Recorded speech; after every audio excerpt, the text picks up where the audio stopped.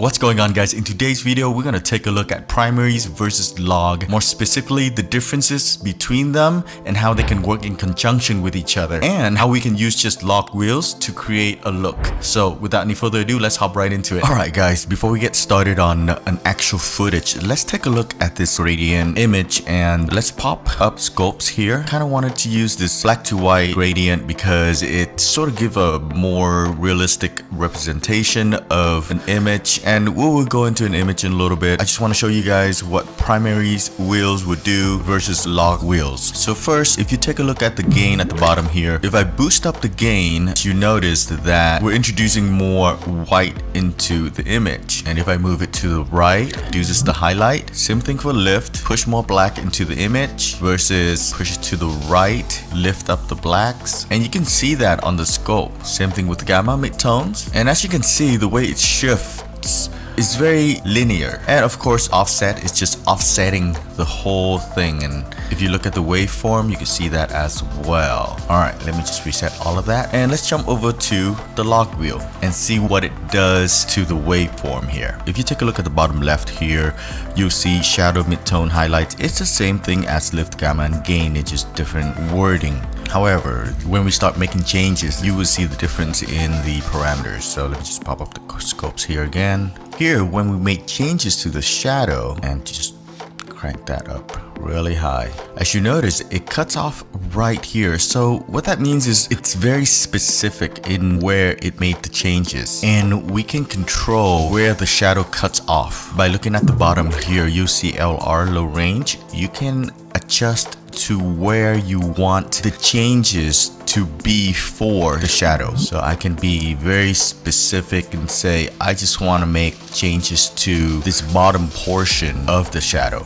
Okay, let me just reset that and take a look at the highlights. Same thing for the highlights. Say I crank up the highlight, but the cutoff for the highlight is somewhere around this area here. And I can make changes to this HR down here, the high range. I can shift it to where I want the changes to be for the highlights. Okay, you have a lot more control in terms of where you want the changes to be.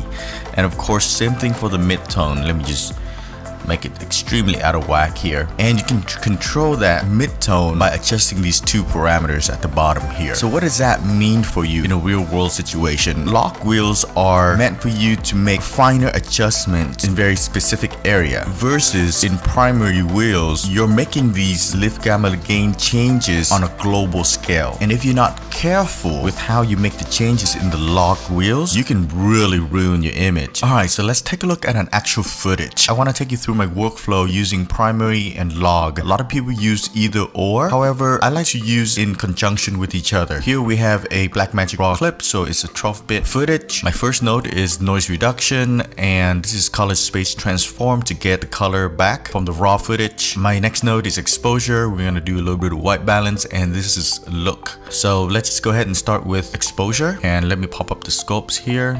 I'm gonna lift the gamma up and bring the lift down. I wanna boost the contrast a little bit, brought down the gain just a tad.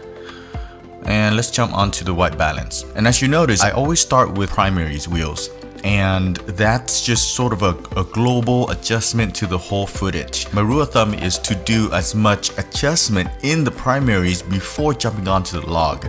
And here I'm going to show you a really cool way to use log, but first let's just finish with the white balance. It seems a bit too much on the orangey side due to the reflection of the lights. I'm just gonna offsetting it a little bit. Okay, let's take a look. Okay, that looks pretty okay. Now here is where the power of log comes in, because log is so specific in where it makes the adjustment. This is how you can create a really good look for your image. And obviously from the look of this is screaming out for that teal orange look. So let's jump straight into the log wheels, and I'm gonna go for this vintage teal look. So what I do is I just push it all the way there and bring it back. Now here's the cool thing. We're working with shadow, so that's the low range. I can refine it and you can see that in the shadow right here. So you see this blend between the shadow and midtones and highlights here. You can change the range of your adjustments. Okay, let me just park somewhere here. And already, just by introducing that teal into the shadow and limiting where that low range is, already you can see that we've created a look just with one node. Now I'm going to take it another step further, and this is when we're going to use qualifier to qualify the skin and just to separate the skin tone out and refine it a little bit more. So Alt S, and I'm going to create a parallel node. I'm going to take this bottom one here, and I'm just going to qualify for the skin. Turn that on to see where it's affecting. That's okay, it got a little bit of that lamp in there, which is okay. Crank up the blur. So as you notice, I qualified for the skin, and I'm jumping back to the Primaries Wheels to make the adjustment. Here obviously it's the mid-tone, and I'm just gonna push that. I'm pushing a little bit more red, bring back some of that color on the subject's face. Just minor adjustments, and that's pretty much it. However, I'm noticing that the teal is a little bit too much, so I'm gonna go back to that look node and bring it back a little bit more. There you go. And we still have our look. Alright, so let's review this really quick. We started out with color space transform, bring back those colors from a raw footage. We went ahead and do a little bit of exposure, which we didn't do much, and all of that is within the primaries. And if you remember from our gradient clip here, primaries makes adjustment to lift gamma gain in a very linear way, and it's affecting the whole image. And same thing for white balance, and for that we still make the adjustments in the primaries, and that's why I have offset and pushed towards bluish teal because of how the color of these lamps were casting on the subject's face. And then when we start diving into something a little bit more specific, that is where we use the log wheels, because we already know exactly what we're going after. And more specifically in the shadow, we wanted to introduce that teal into the shadow without affecting the mid-tone and highlight. And we can control that range by adjusting the LR parameter at the bottom.